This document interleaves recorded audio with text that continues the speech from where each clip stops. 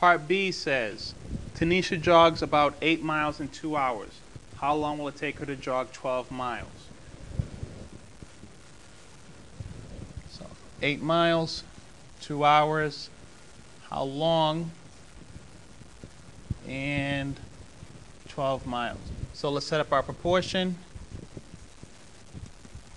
8 miles, you notice every single time I do this, 2 hours, I am labeling all my numbers so that there is no confusion.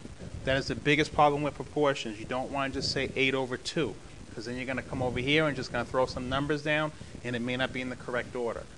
So the question is, how long, so that's X hours, will it take to jog 12 miles? 12 miles. All right. So again, we want to find the scale factor. So how do we go from 8 to 12? So we're going to do 12 divided by 8.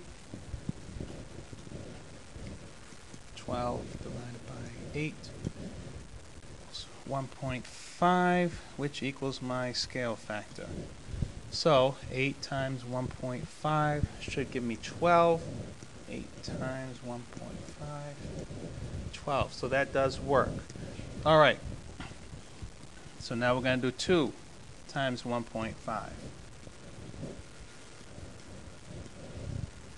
And so it will take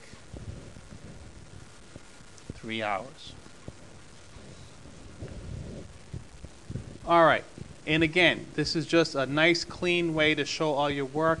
There's not a whole lot of confusion about what did I do, how did I get 1.5. I'm showing it so everyone understands exactly what it is that I did.